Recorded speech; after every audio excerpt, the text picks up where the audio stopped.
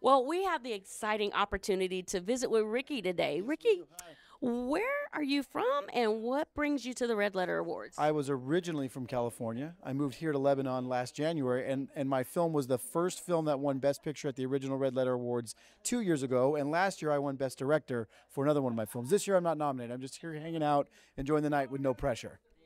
No pressure, right? No pressure. No pressure. No, just hanging out. Just Watching my friends enjoying life, rooting them on. Absolutely, yeah.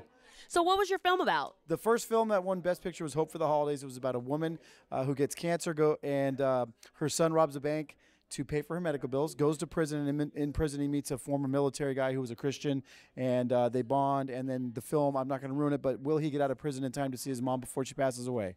Ooh, y'all better go watch Hope for the Holiday. Absolutely. I am so excited that you're here. Thank you for your yes. Thank you for being an amazing storyteller. And thank you for being here this evening. Awesome. Thank you very much.